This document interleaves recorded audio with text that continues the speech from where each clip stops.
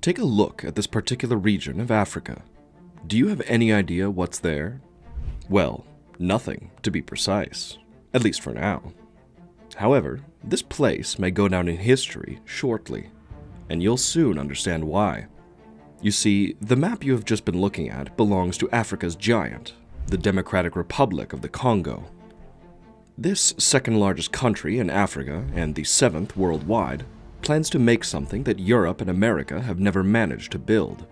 It is more than decided that the biggest dam of all time will be built just here in the realm of equatorial rainforests. If this brave idea comes to life, we might all see the rise of a new era for the whole continent of Africa. So, a few quick questions. How exactly do they want to do it as one of the poorest countries in the world? And 2, why is this project so important, but yet so uncertain? Allow me to tell you all of this and much more, how today the DRC's government is chasing tomorrow's dream.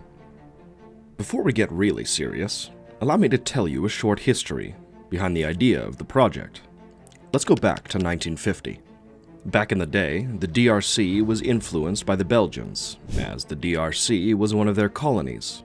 50 kilometers upstream of the mouth of the Congo River and 220 kilometers southwest of today's capital, Kinshasa, there is a place where nature meets paradise. A 15-kilometer stretch of water that has a drop of 100 meters. Let me introduce you to Inga Falls. Just look at these clips from the Congo River. Now you understand why some call them the world's largest waterfalls. Let me tell you that these wonders are powered by the Congo River stream, and that contributes to the second largest water flow.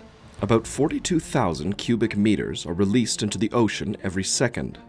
So far, the first place remains with the Amazon. But let's get back to the history.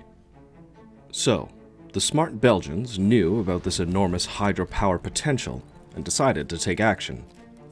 Just when the plans for the Inga project were ready, the DRC gained independence in 1960.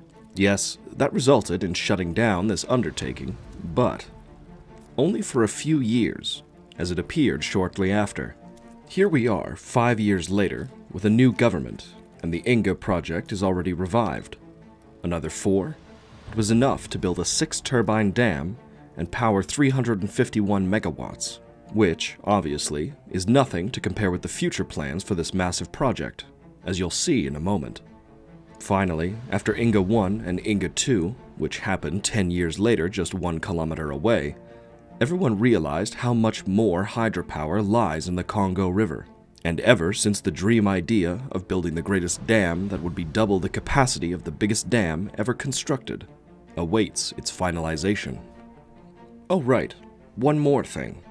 Have you ever heard about China's Three Gorges Dam that we have mentioned? It's the biggest dam ever built up to date.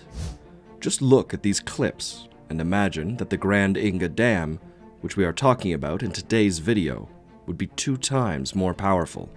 It is estimated to generate 40 gigawatts. That means it can light up half of Africa. Yes, half of Africa. Now you see what direction we're heading. This opportunity is one in a lifetime for a continent such as Africa. Look, with this amount of electricity, the DRC's economy and its neighbors can finally take off, leading to the rapid growth of a whole continent. A huge energy gap and poverty problems might be finally over. Also, it will bring the DRC a new life. You'll be shocked when I tell you that only 9% of citizens have access to electricity at the moment.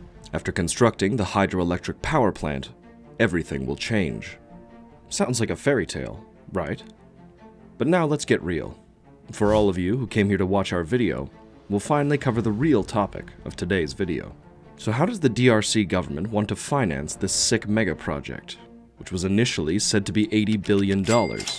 However, people predict it may even be double, as the budget doesn't include transmission lines to carry power across Africa, and who knows, maybe even to Europe. Those lines are far from being ready. In fact, they're not even there yet. As we said, the DRC is considered to be one of the poorest countries in the world. Certainly, they cannot afford this crazy amount of money.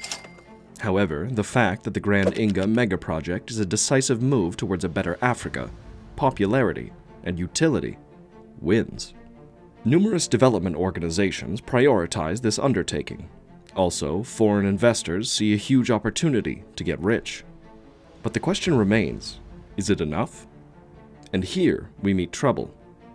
The main financiers for Grand Inga are the World Bank, the African Development Bank, and the European Investment Bank.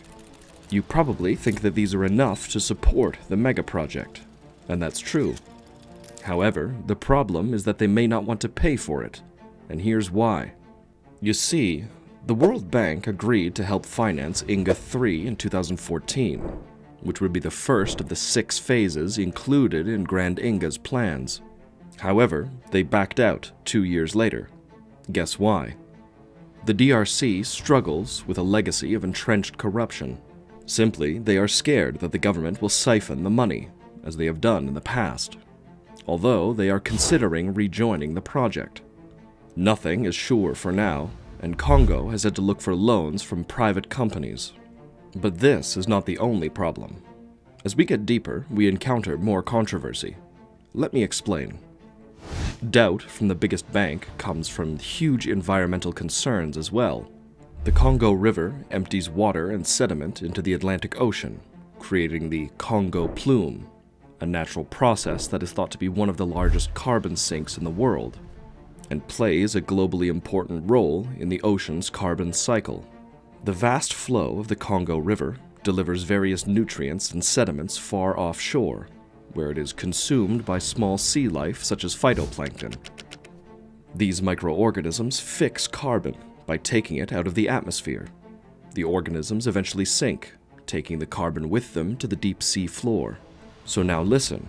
Imagine that Grand Inga Dam can divert 2/3 of the whole Congo's flow. This environmental burden not only messes up the natural process of carbon sinking and emits greenhouse gases, but is a real threat to biodiversity. It would force a shift in the dominant species. Lastly, building the reservoir linked with the dam will cause floods and deforestation in the region. If we sum up all of those, then it's understandable that investors are concerned. Like with any big project, it's all about money. But it should be about the people as well. And here, another dark side of DRC's government emerges. The first phase of the project, Inga 3, would mean displacing over 30,000 people. Creating a reservoir in the valley that will lie parallel to the Congo riverbed, known as Bundi Valley, will cause flooding, therefore affecting local agriculture. But the 40 square kilometers needed for the reservoir is nothing compared to the Three Gorges Dam in China. If you recall briefly, you can see that the project caused flooding of 630 square kilometers, which is almost 16 more than Inga plans, and displaced 1.3 million people. So if we compare these two, it seems that this shouldn't be a problem, but it is. In the previous Inga projects, the government was supposed to compensate people losing homes, but it didn't. They are now living in Kinshasa camp, without basic services such as adequate water and sanitation. Moreover, back in the day, previous Inga projects left DRC's people in the financial debt, and $80 billion would equal to even bigger burdens. Of course, there is more than that, but we wanted to show you how complex and complicated it is, and why the Grand Inga project is still uncertain. If we take all of this into account, it appears that the Grand Inga dream may never come true. We all admire the efforts the DRC makes, as they have really strong faith in the project. Nevertheless, the mentioned issues may hinder the plans of the government. With a lack of transparency and omnipresent corruption, it will not come easy. For now, it appears that the most possible scenario is building Inga 3, which is the beginning of the Grand Inga megaproject. Also proposed 5 gigawatts would fit better the needs of Congo. Anyway, we all love to hear any news on the Grand Inga anytime, so that the world can be proud once again. What do you think about this bold idea? Let us know in the comments. Thank you for watching, and see you in the next video.